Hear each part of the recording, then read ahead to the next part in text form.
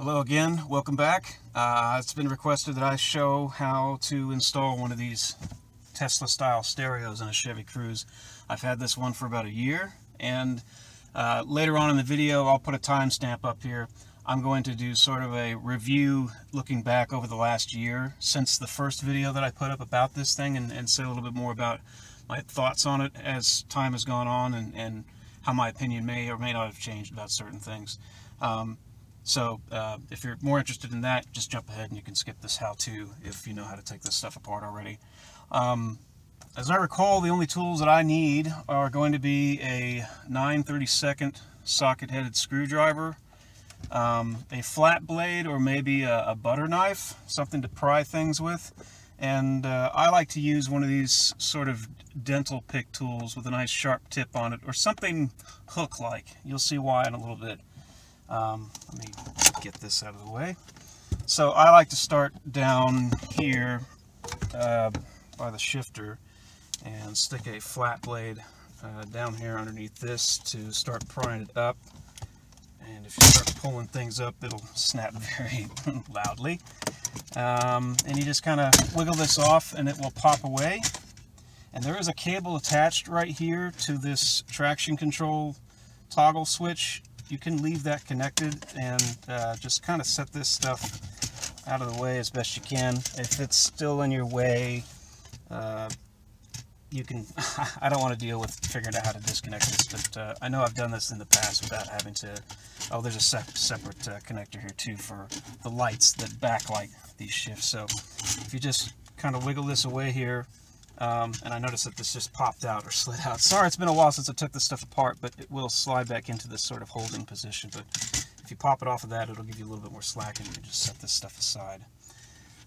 Next, you get your 9/32 screwdriver, and there are two screws that hold this little cubby thing here that hold your change and Burt's Bees, or whatever else you put in there. So start unscrewing these. Oops.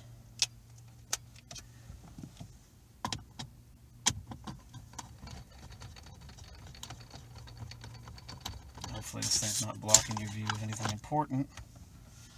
With those screws out of the way, that just lifts right out. Set that aside. And then down here in the corners, there are two more screws here and two more screws here. And I see two down here as well in these extreme corners, but I don't think you need to remove those. So let's see what happens here. Is once these four screws are out, you can start lifting up under here, and this will come away pretty easily, although I'm noticing now that it's butting up against this. That's where this hook tool thing comes into play here. If you come up here to the corner where this black meets the gray and just stab into this to kind of get behind the plastic that makes up your vents, you can pop that out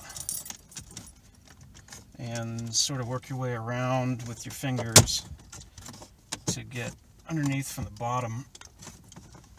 And this is really stiff, but don't be afraid to be aggressive with it. That's what it looks like from the other side. There's nothing attached to this, it's just these tabs here that are the hardest things to kind of fight against. And a little bit of catch here on that side and on this side. I can see if you know where to go with a flat blade or a butter knife and you stab in from this side, if you're able to clear this, you ought to be able to hook on the top and then slide this out pretty easily. So that's how that comes out. So once this is exposed and these four screws down here are loose, this will wiggle.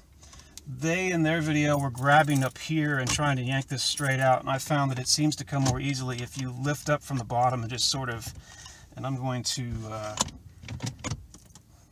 move my stick shift here for a second.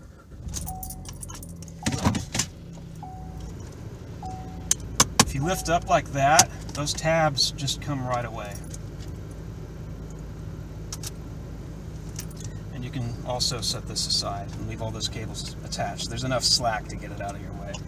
I'm going to put that in the park. Now, in the factory stereo, what we would be looking at here, if it were still there, would be the front of this CD changer, which originally fit right here. That little pass-through, and there's a screw hole that lines up with this, and it just falls right into this.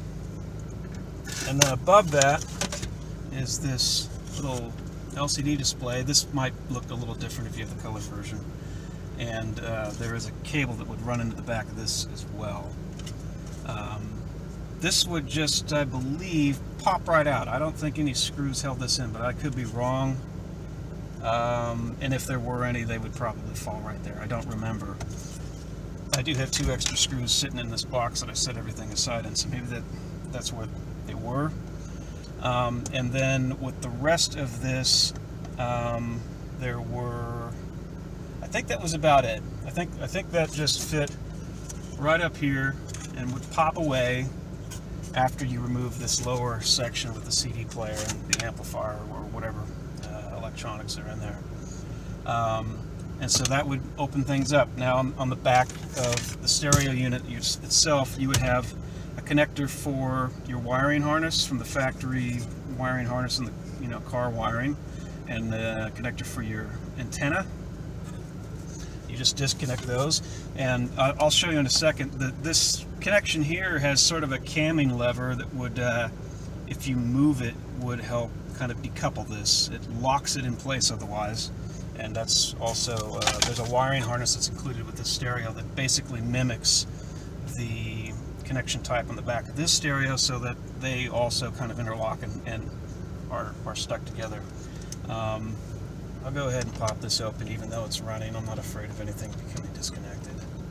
So when you go to install this stereo, it's only held in place by these 2 screws down here in the lower corners, and this just kind of tucks up underneath the dash a little bit. And that's all that holds it in place, apart from the ventilation that surrounds it. So you guys are going to get a little... I was too lazy to take pictures and stuff when I first did this. I wish I had when I first installed it, but now you get to see what the wiring situation looks like. It is a mess. It's very cramped. I'll try to pull this out as carefully as I can. So on the back of this stereo, and by the way, when you first get this, there's of course nothing connected to the back. This wiring harness ties in, and if you were to trace this, here's your, as I mentioned earlier, your coupling thing that hooks into the factory wiring, and that fans off to several other connections. But basically there's 2 fan outs here. This is all coming from your factory wiring, so that's your power input, that's your speaker outputs, basic common stuff like that. This second fan out goes to this bank of RCA cables that are mostly inputs, write video input, whatever you would use that for. Video outputs, I suppose, if you really want to deck things out, you could put displays on the back of your headrest for your passengers to watch a movie or something like that, but I don't care for any of that. There's also an external connection for your radio antenna that you disconnected from the back of that stereo earlier. But all of this just plugs into each other. There's no need for soldering, there's no wire splicing necessary. You don't need to, butt cables up together or individual wires, I mean. And really, as far as this fan out is concerned, the only one of these inputs that I'm using is for the rear camera, which was not factory. I installed that from third party. That was like a $20 camera. I drilled a hole in my trunk to mount it, and that was it. The only other thing that you'll notice when you get this is I have it stuck up here. You probably can't see it, but it's about the size of a hockey puck. It's a little speaker that ties into this mess of wiring harness that they send you, and that's what plays back your turn signal, clink, clink, clink, clink sounds, as well as your door is ajar when you got the keys in the ignition, but the car's not running. So I can't demonstrate that right now because I got the AC running and the car's running. It's hot out today.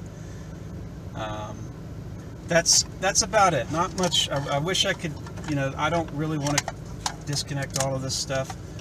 Here is the cable that originally ran to the back of the display that was up here at the top, that ties in with this wiring harness that you get sent. You notice how it all kind of gets meshed together here. So if we were to trace this, we've got a core wiring harness for inputs and speaker outputs, and that follows along to about here, and it fans off a couple different ways. One goes off to the back of the stereo. This goes to a CAN bus decoder, which is included. It's a part of the harness itself. You don't have to plug this in, it's already attached when you get it. So it's just plug this in, plug that in, plug this in. Here's an antenna for your Wi-Fi that is included, this little stubby thing. Here's a connector port for your external GPS antenna, which, by the way, and I'll talk a little more about this later when it comes to the second thoughts part of the video. This is not the original external antenna. I bought this after maybe using the stereo for 2 or 3 months and determining that it was a flaky antenna, and I replaced it with a new one that cost about $14 or $15 off Amazon. I haven't had a problem with it since. A majority of the cabling fits well in the upper half where this display unit used to be, so you can start gradually kind of find a way to finagle things into a way that will sit up there, and it's not very easy, but that's the way all car stereos are when you go aftermarket and you start doing it yourself, and you're dealing with third-party wiring harnesses and stuff like that. I leave the fan out for the inputs down below. And look at that. We're right where we need to be. So these two screws can go back. This fan out can be tucked in a little bit further down here. There's a lot of space back there where the CD player and amp unit used to be. This is just extra slack that I synced up with a little twist tie. That was actually a lot easier than I thought it was going to be. So you can just get your screws started. Of course, you don't want to do this while the car is running. You don't want to install the stereo while the car is running, of course. I would recommend disconnecting the fuse that runs to the entertainment area of your car before you start work on this. I've occasionally seen stories where someone installed one of these. So there was a comment in there somewhere where they just finished putting it in and it didn't work, and they discovered that while they were installing it, they had blown a fuse somewhere along the way. So you want to be careful with that kind of stuff. Next we'll go with these. Yeah, I'll do that next. I'll do this one next, I think.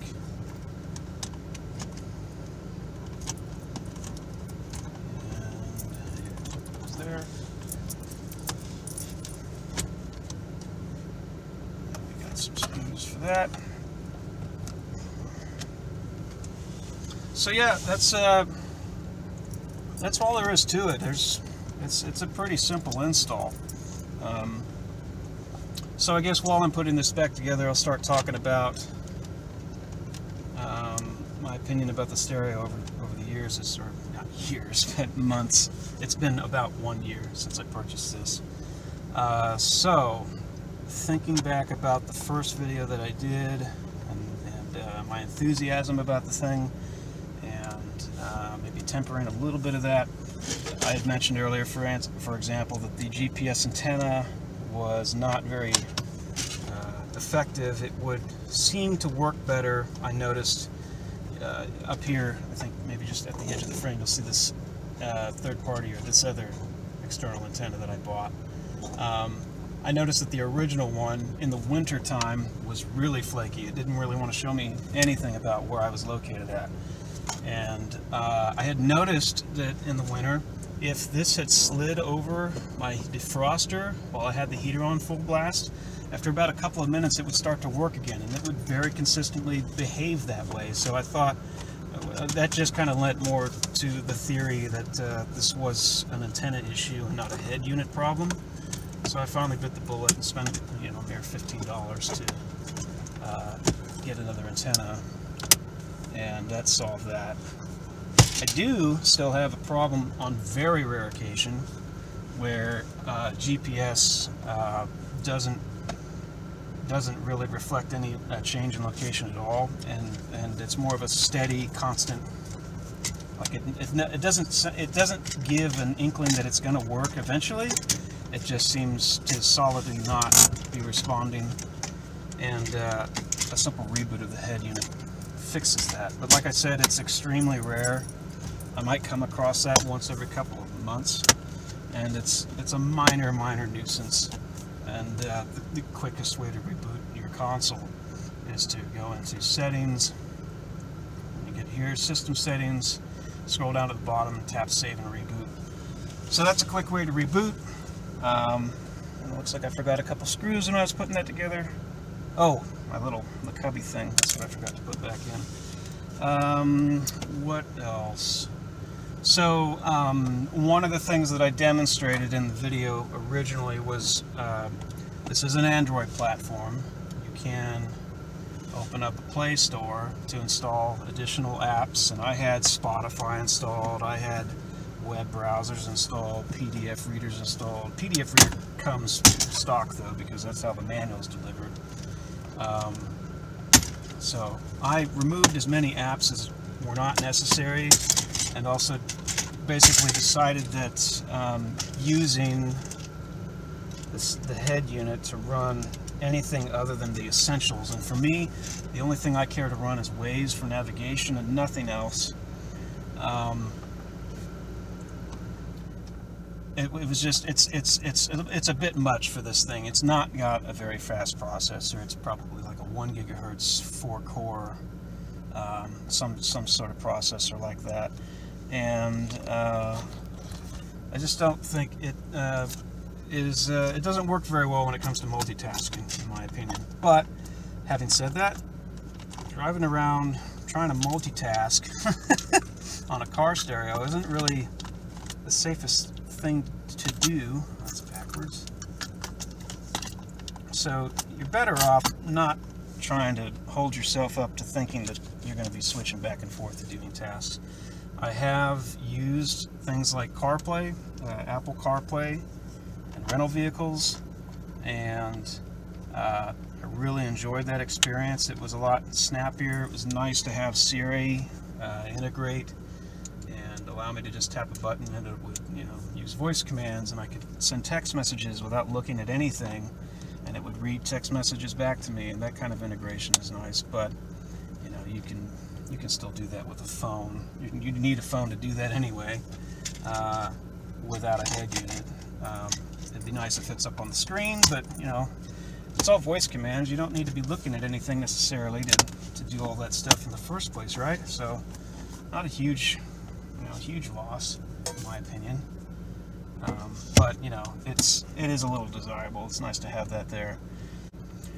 Okay, so another thing that came up, and I have not heard from anybody that confirmed whether or not this works yet, is someone had installed one of these recently in a system, or in a car that had volume controls built into their steering wheel. I don't have that on my car, so I never was able to test it. But I have noticed that if you go into your settings, and there is a wheel settings option here that looks like there might be a way to pair buttons up. Like, if I would assume, I haven't tried this because I'm probably going to screw something up because I don't have a steering wheel that does any of this, but I would think, because it says please select a button below to pair SWC. I don't know what SWC means, but I would imagine it may be something like, okay, press this button for volume down, press this button over here for volume down. It's like, okay, now we know what to listen for that button press on the CAN bus network, if that's how that works. I'm not sure. Another kind of quirky thing that I noticed when I first got this, there was a bug that happened shortly after I recorded the video that caused this back button that's over here in the left lower corner to not do anything when you tapped it. It would register a key press. You could see the color of that button change when you hit it, but nothing would happen.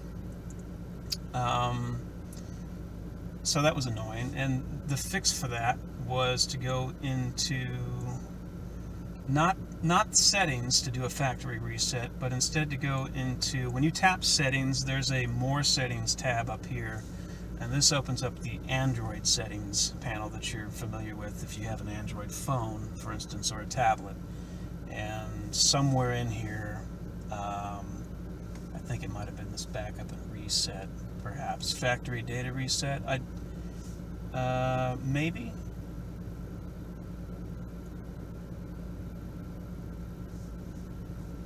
That might have been it. I don't remember exactly. But that took about 10 or 15 minutes to do a kind of a clean installation. But when I did that, some of the apps that came with this stereo, including the manual, disappeared.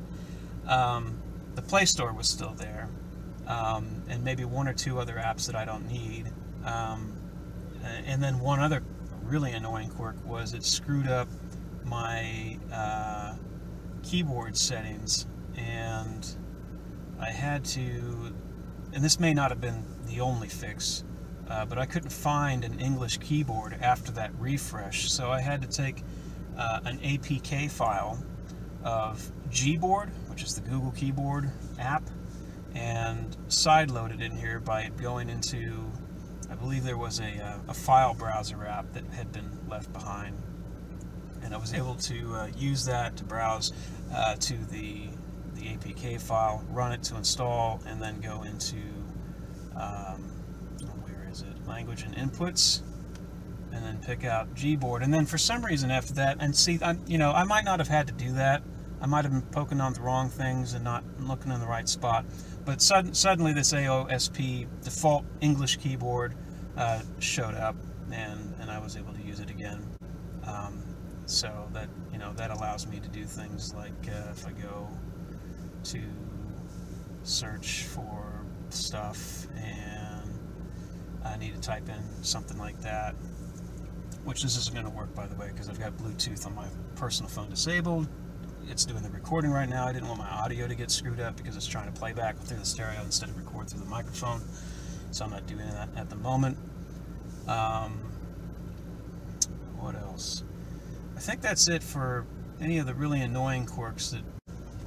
So I think that's about it. I think that's all I wanted to show you as far as taking things apart, putting it back together, and pointing out the little minor quirks. The main thing I use this for is to listen to audio playback over Bluetooth from my phone, and it's kind of easier because you can think of it as having a second screen at your thumb to, toggle between podcasts or Spotify or whatever, while continuing to use Waze for navigation. I'd also say or add, just again, and I mentioned before, it's got a slow processor. It does not run Google Maps well at all. I used Google Maps initially when I first got this, and it took forever to start up and get a map going and get navigation going. Waze, by comparison, is so much more lightweight, and it works very good. Anyway, I'm blabbing, so I'm going to cut this off and wish you luck. Hope things work out for you if you get one of these. And by the way, this is an older model in my opinion. I think there's another one a couple of people have commented with links to for an Alibaba link or something. There's who knows where these things are manufactured, but supposedly it has Android 9 instead of Android 7, which is what this has, and maybe a little faster processor. Whoever posted the comment, they said it runs very, very smoothly. I don't feel a need to upgrade. This serves my needs perfectly fine as far as I'm concerned. And the minor quirks are not deal breakers for me. I can understand if they are for some other people, but they only take a minute or two for me to resolve, and that's no time at all out of a busy day where everything goes right. So take it into consideration. You might find one for cheaper than what I originally found, which I think it was around $350, give or take, something like that. And that's a pretty good price considering you get a large touchscreen Android-based device that you can tweak and modify if you come up with ideas about other apps you want to run on here. You want to take things a little bit more seriously than I do. You're free to try that out. And if you're really curious, there are XDA threads, XDA forum threads, if you're like into Android development, where this, not specifically this stereo, but I think this is a common platform that a lot of stereos have been based around that are made to fit not just in Cruzes, but a whole bunch of different cars, all kinds of different cars and trucks and things. And they, you know, they're basically all the same, but they, you know, kind of tweak things. So it's like, okay, you're driving a Ford, you know, Ford F-150, so it changes a picture to a Ford F-150. And if you're driving a car that has the ability to allow controls of the air conditioning through this instead of the knobs down here, which I would hate. I'm glad none of this went anywhere.